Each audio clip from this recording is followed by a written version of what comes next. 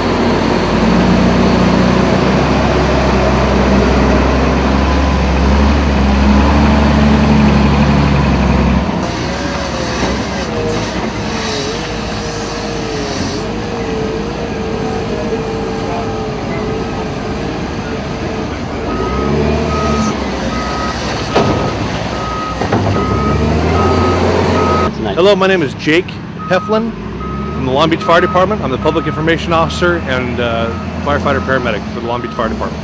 Okay, the high surge is here. What's going on? Basically what we have right now is the anticipated surge event that we were talking about in addition to the actual high tide event, and that's what we're dealing with as far as why we're seeing some flooding into the surface street. Basically the Parks Department and the Marine Department, they're out here working diligently on minimizing that with the heavy equipment to take those preventative measures to minimize that continued flow into the surface streets to hopefully divert the water from the potential residences that might be impacted. So that's where we're at right now, and that's what we're working on to try to take those measures. So the water's coming onto Ocean about 55th Street? Yeah, approximately 55th. We're getting that flow right now that you see behind me, and based on that we have the heavy equipment working diligently to prevent that from happening. And obviously we've provided that information to the residents pre-event, and we put that through our public messaging that we did last night to help prepare those residents with sandbags to help minimize that water from actually entering into their homes. Okay, and do you know how many blocks approximately has gone down eastbound? I think we're looking at approximately, I'd say 5 to 7 blocks from this location, and because of that, we're not seeing the anticipation or the actual flooding throughout the entire peninsula. We're seeing it isolated to this certain area.